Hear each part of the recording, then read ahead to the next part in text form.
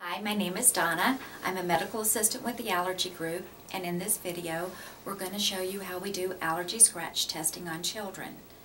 Allergy testing is done to determine what, if any, allergens your child is sensitive to. We can test them to a variety of things: foods, environmentals like animal dander, dust mites, and pollen. We can test to local anesthetics like lidocaine, some antibiotics like penicillin, and stinging insects. During your child's initial visit with the doctor, it will be determined what allergy tests are needed in order to manage your child's care. If we're doing a full panel of tests, we usually use the back, but for demonstration purposes, we're going to use a patient's arm, and we're going to show you how we test for foods and environmentals using the multi-test method. First, we cleanse the test site using alcohol. Then we wipe away any excess liquid with the gauze. The testing implement for the multi-test has 8 applicators. This allows us to put on 8 tests at once, which is less traumatic for your child.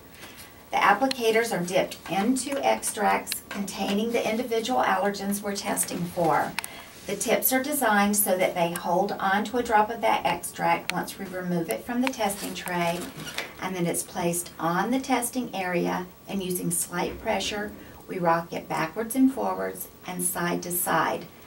This process allows it to rough up the top layer of cells, and it leaves a drop of extract at the test site. The skin cells can then interact with the individual allergens, and it will initiate an immune response if there is a sensitivity. The test stays on for 15 to 20 minutes, and at the end of that time we read the results. What we're looking for in an immune response resembles a mosquito bite. It will be a raised hiver wheel in the center, surrounded by an area of redness or erythema, and it itches. The size of the wheel and the size of the area of erythema are directly related to the degree of sensitivity to that particular allergen. After we read the results and all the test scores are recorded, we cleanse the test site and then apply an anti-itch gel. The doctor will then come into the room and discuss your child's test results and an appropriate treatment plan.